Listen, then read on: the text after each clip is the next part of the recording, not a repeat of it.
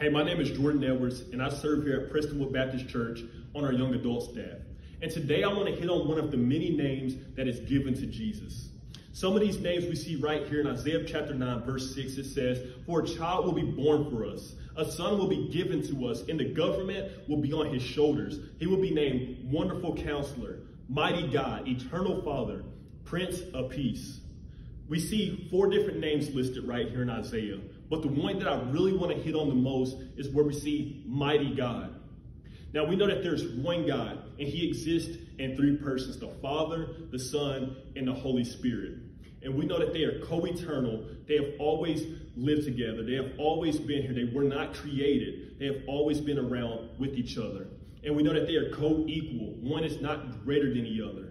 And so we see that this verse is not offering us that Jesus is a separate deity from the triune God, but rather we see in this verse that it's offering us some of the attributes of Jesus.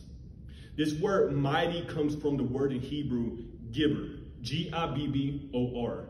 And this word means strength, power, hero, warrior. So we know that God is the God, we know that Jesus is the God of strength, that there's nothing too big that he can't overcome. We know that Jesus is the God of power. We know that there is no bondage too great that he can't break. God is our hero. Jesus is our hero. He came to save us from our sins. We know that Jesus is our warrior. He is fighting for us. He is advocating for us. And if you are a Christian, this should bring you peace. It should bring you peace to know that the same Savior that holds all of these attributes are for you.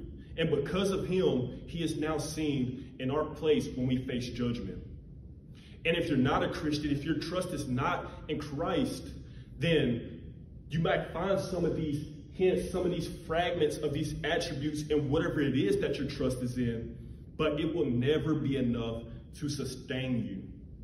But the beauty of the gospel is this, is that Jesus didn't come to condemn us, but he did come to save us. So he offers himself to you. So make that decision of faith today and put your trust in Christ. Let me pray for y'all. Father God, I come to you right now, Lord, just thanking you for the opportunity to be able to be with you in communion, God. Lord, that you have made a way for us to be with you, that you have made a way for us to serve with you, that you use us in many different ways to take your message to the world, Lord.